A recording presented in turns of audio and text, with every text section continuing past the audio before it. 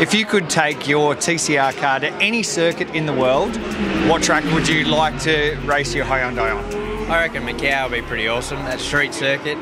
Never been there before to race. I've actually been there to watch the Formula 3 Grand Prix there, and that's just an unreal track, atmosphere, and those sort of armcos on the side of the track is just real, and I reckon these things would be switched on around the corners, up around the back.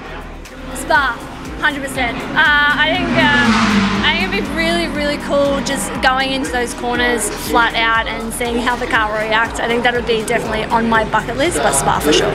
I did test a British touring car around Brands Hatch, which is really cool. So, I mean, Bathurst would be pretty cool. So, yeah, I'd love to test it here. And then, yeah, there's a bunch of European tracks that I haven't visited yet that I'm sure would be great.